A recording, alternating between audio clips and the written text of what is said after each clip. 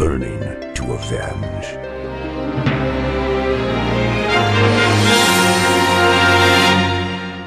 Only 2 replays released from the best of 3 that Grubby and Michael did, which is too bad because the first 2 were pretty good. Well, one of them, Michael, really got his ass handed to himself, but whatever. So this is a different kind of strategy. I will include a second replay in this, which I will refer to every now and again. But yeah, basically the strategy stays the same. So we will go from Michael's point of view. I don't care about Fog of War. You might though, so you can do whatever with it. Anyways, we'll unpause in 3, 2, 1, 46, 47. Okay. So you'll notice the speed button is altered. Just because generally what the orc is going to do is they're going to sell their circlets at the shop, and then they're either going to creep one of the ogre magis, or they're going to head over to the fountain. Or they're going to creep the ogre and then head over to the fountain, or they're just going to head straight to the fountain. It really depends on who you're playing. But generally the orc is going to opt to creep rather than creep jack on this map, just because with the Blademaster you can get a lot more done on Secret Valley on this map. So yeah, that's my tip for you orc players. So he is going Archmage first, so nothing really too different. Basically what the early game is going to consist of is he's going to get his level 3, obvi. Well, he's going to get his level 2 first, and then he's going to start harassing, and then he's going to buy time with his harassment to set up his expo. And then with this expo, he'll just sort of milk it and hope for the best. So yeah, I almost speeded up the replay there. That would have been bad to get out of sync that early. Sorry, I just have this habit of watching replays at like 8x speed, and this is like super slow right now. Anyways, built part of a scout tower near Fly's base. Basically, you can just use this for scouting. As you can see, you can get a glimpse of most of his base. Scout towers have the highest range, sight range out of any building that orc has. Almost lost that creep to the peon. That would have been a bummer. But yeah, the scout tower has more range, sight range than a farm does, so you're pretty much better off building part of a scout tower and then canceling it when they decide to touch it. Or not cancel it, that's cool. He just lost it, by the way, to a grunt. I guess he was too busy trying to save his peasants, 3 of which are idle.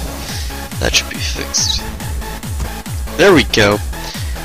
Way to go, big guy. Okay, so right now it's the general Archmage running from the Blademaster, and what he's doing right now is he's going to creep with the Water Elemental and his footies. Wait for it. There we go, he's going to start. Just sort of picked up on it.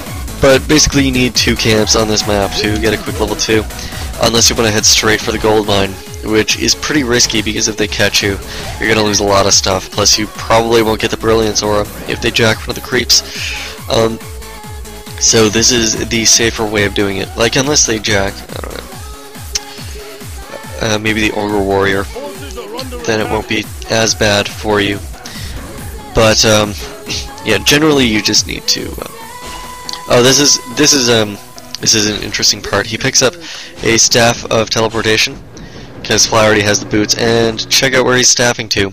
The footy closer to the other shop. So he's going to pick up the other boots of speed, which is good staff usage by him, and the way he uses it is like super effective in this game.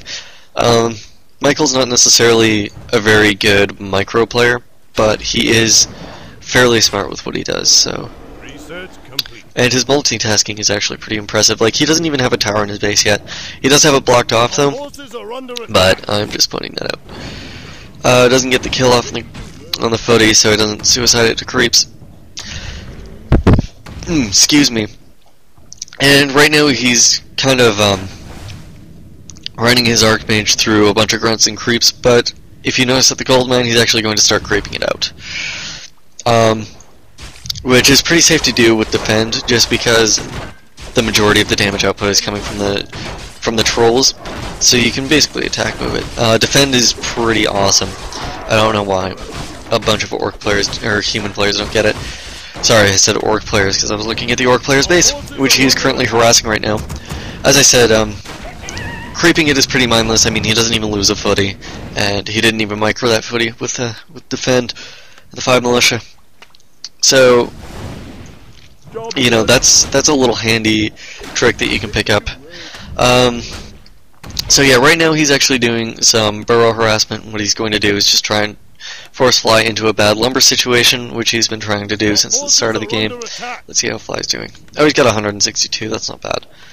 And basically what this does is it makes him decide between a bestiary and grunt upgrades for his shizzle. Where are his grunts? I do not see them on this map. Whatever. They'll show up. Yeah, my mini-map or whatever, like, the colors on this computer are really bad. This is probably, oh, there they are. So yeah, he hasn't even gotten the grunt upgrade yet, and he's setting up his bestiary. And basically, grunt upgrade is not huge, but it's 3 extra damage per grunt and an extra 100 HP. So, it is important, but it isn't, like, a lot of people will stop making grunts at tier 2 and head for Kodo Beasts or something more important. Yeah, it just depends on your playstyle. Some people will replace grunts, some people won't. Depends on your breaker to caster ratio, generally. But I usually just switch to Kodo Beasts, replacing grunts with Kodo Beasts. But he's going to continue up this harassment by defended footies facing a burrow. And he's actually got Fly in a pretty good situation since Fly is actually creeping right now. And all he can really do is whack on... whack on. I'm sorry. Just beat on a couple footies.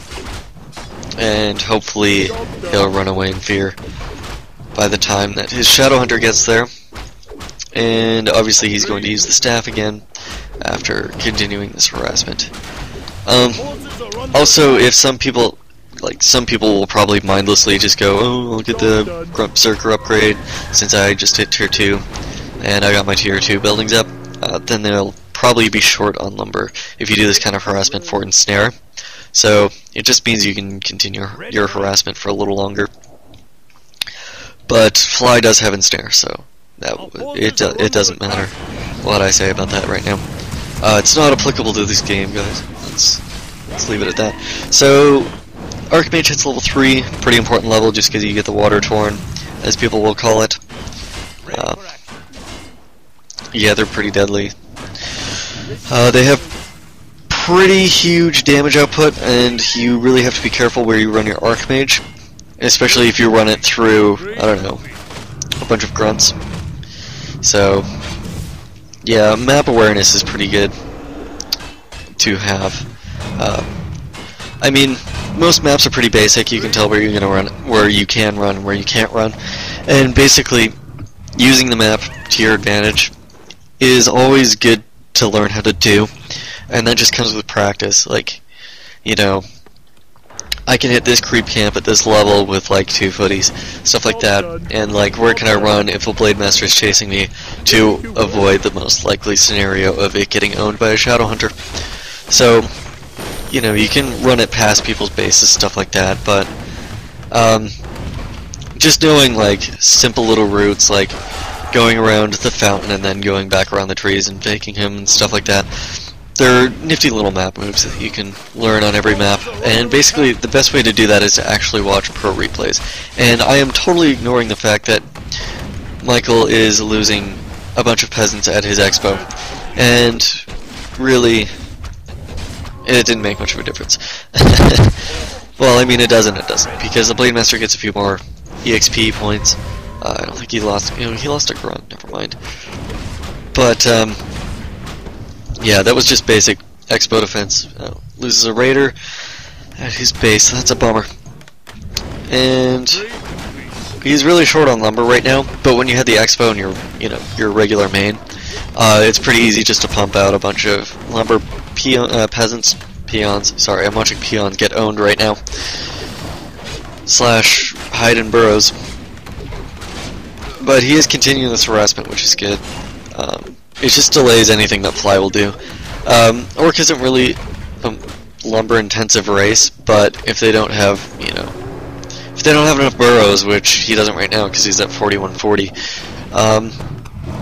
and plus you can't get all the Spirit Walker upgrades and everything that you need, and you can't necessarily go tier 3 as early as you would like, which is generally what Orc players will do nowadays, because, you know, you go for the Expo, they're obviously going to go for the tech, just because they can get the quick tech off, and a fast Expo really kind of blows with Orc, depending on the map. So, basically what he decides to do is, yeah, basically what you do is you delay the tier 3, which means no